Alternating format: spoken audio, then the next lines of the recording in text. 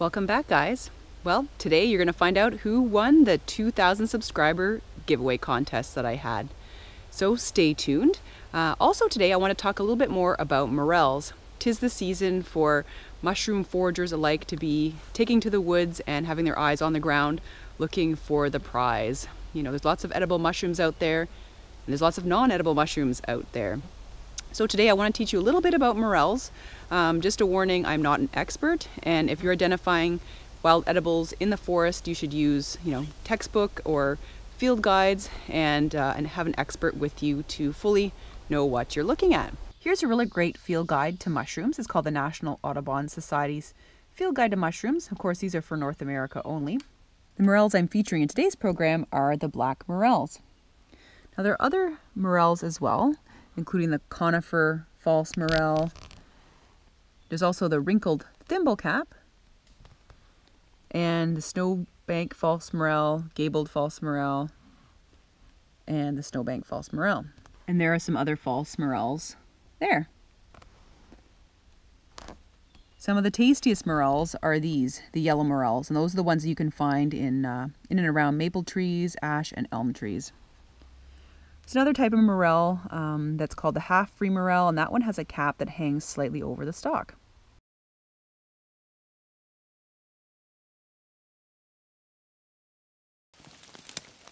So I just want to show you what they look like in their natural environment. This is the true morel. It's the black morel.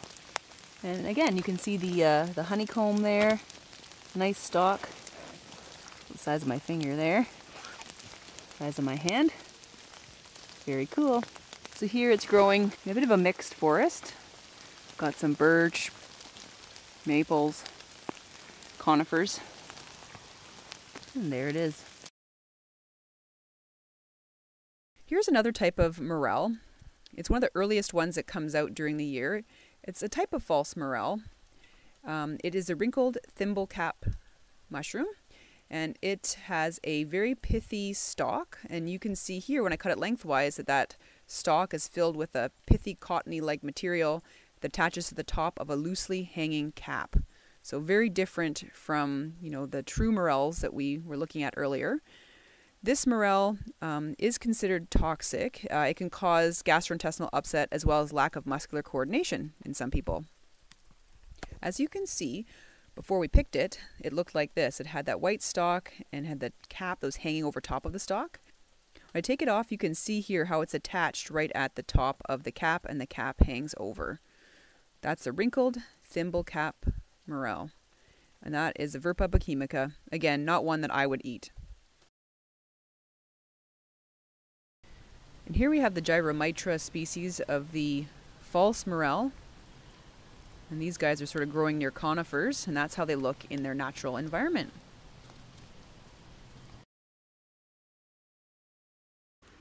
So here's a couple of examples of the black morel.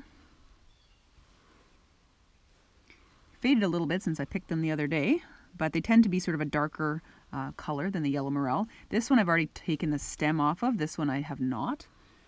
The cool thing about them is that one of the defining characteristics, and always use your field guide to identify them, not this video, but you can see the honeycomb patterning there in the cap. And then this one, this example too, this is a sort of a smaller one. And the key thing is that when you cut them lengthwise, like so, let's just show you. There we go. I'll cut this one as well.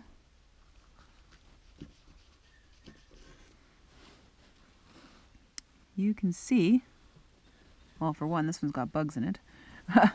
But what you can see here is that the cap here is continuous with the stalk when cut in a lengthwise fashion. So when you open it up there, you can just see it's totally continuous. Same with this one, but like I said, I've already chopped the stalks off. So they've got that honeycomb-like texture that you can see, and the cap is continuous with the stalk. In the half-free morels, you'll notice is that the cap goes and slightly hangs over and comes back around and joins up with the stalk. One thing to note about the black morel is that they should be eaten in moderation, and you can have a reaction, like a gastrointestinal reaction, if you eat them with alcohol. That's what I've read. So always eat them in a smaller amount. Always make sure you identify them properly in at least a couple of field guides, and go out with an expert to know what you're picking. Let's take a look at the false morel that we have around here called the conifer false morel. So here we have a specimen of the conifer false morel, or Gyromitra esculenta.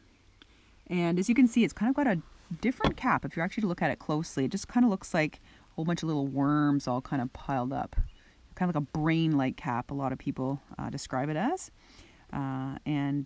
It's quite different, actually. It's got this stalk on it. And you'll see when we cut it open, it looks quite different. So this one is toxic. It has a compound in it that some scientists discovered that was used to manufacture rocket fuel. So it can make you very sick. Some people claim to eat them, but I mean, toxins do build up over time and can make you quite ill. So I would not eat these at all. Okay, so now that we've opened this up, you can see there's numerous chambers in here. See, there's different like sort of pockets within the cap and the stalk. So you can see how it looks quite different from the other morel that we looked at. So you can see down here, there's like a cavitation. You know, some of it folds in here. Lots of little pockets. It is not continuous with the stalk and looks completely different on the inside. So there you go. The conifer false morel. Toxic, do not eat this.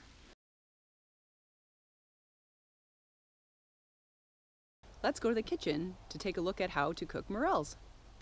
Now we're going to prepare the morels. So what I want to do now is I'm going to just very lightly rinse these. They're quite brittle, so you don't want to overhandle them or scrub them or anything.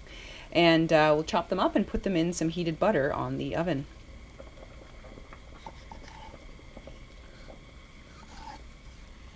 And any little major stem pieces there, I mean, they are edible, but they aren't as tasty as the rest of the mushroom there. Sometimes you can see little holes in them here, and that's where little worms have kind of bored in.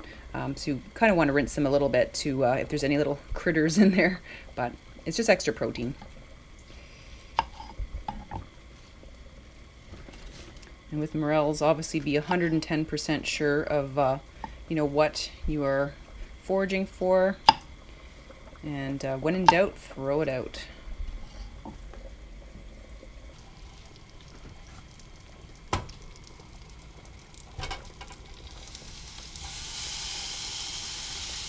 These are very flavorful mushroom, very hearty. So I like these guys pretty unadulterated, like them fairly plain. I'm just going to put a little bit of salt on them.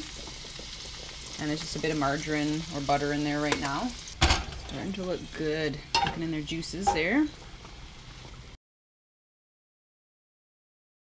So once you've rinsed your fiddleheads, you're going to stick them into some boiling water for about 10 minutes, and I've added a bit of salt to the water as well.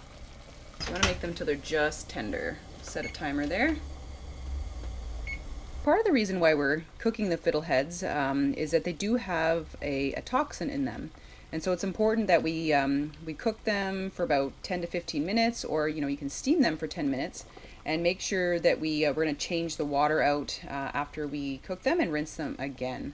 This toxin can cause gastrointestinal upsets anywhere between 30 minutes to 12 hours after ingestion, so you pretty much don't want to run into that issue. So now the fiddleheads are cooked. They're quite tender, but not mushy or anything like that. I've rinsed them again a few times under cold water, and now we're going to put them in the skillet with some garlic and butter.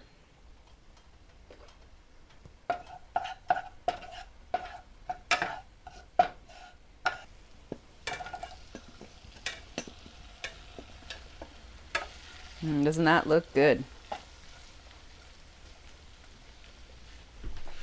Now I'm just going to cover them for a few minutes to let them steam in their juices. And while I've got everything else cooking, I've just started a couple of potatoes as well. Put the morels in a hot plate now to keep them warm before supper. And I'm just going to do a little bit of extra protein here. I'm doing a few little tofu steaks in the juices of the morels. So I'm just going to get 4 there. Just put them in a little bit of cornstarch as well to make a little crispy coating. And then we'll just periodically flip them so they don't burn. There we go.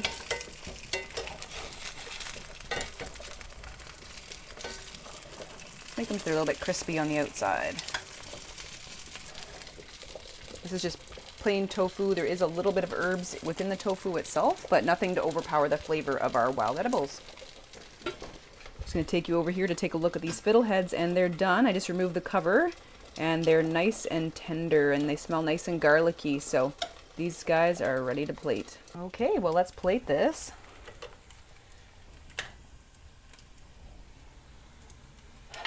These are just boiled with a bit of salt.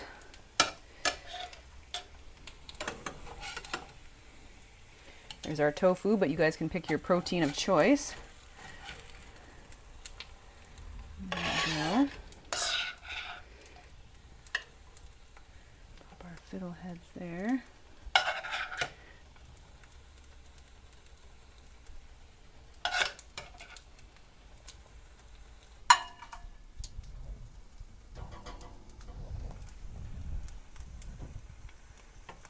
Last but not least, we're going to put our morels on top of the tofu here.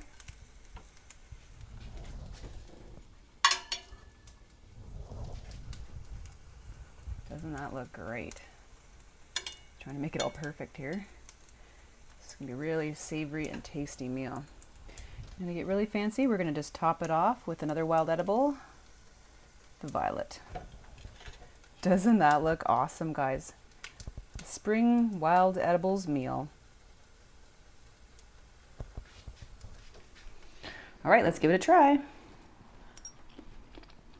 The morels are really flavorful, big time. This is great. They're very savory. They've got kind of a meaty texture, almost like chicken, I'd say. It adds a lot of flavor to the tofu as well. Let's try some fiddleheads.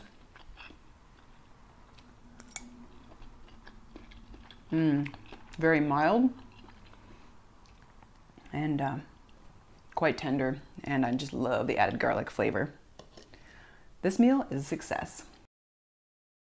Well, now's the time you've all been waiting for to hear who won the 2,000 subscriber giveaway. So I've got a lot of ballots in the contest. I've got all your names in my phone here in a text file, and I've entered it into a random name picker. So we have 173 ballots. So competition's stiff. So let's see who won. Giving you guys a little close up here of my phone. And it's telling me that I can just shake the phone and it'll select the name. So I've got all your entries in here. So now what I'm gonna do is I'm gonna just shake my phone and we'll pick a winner. And the lucky winner is Sean Lionhard. Congratulations, Sean. Don't forget to send me your information via personal message through YouTube, and I'll get the prize pack out to you as soon as possible. Thank you, everyone. I really appreciate all your support of my channel, all my subscribers and viewers, for helping make this channel a great success. Thanks, guys, for watching. I hope you learned a lot today, and congratulations to the winner. Please don't forget to PM me your address, and I'll get the gifts sent off to you in the mail. As always, guys, have a great week. Take care.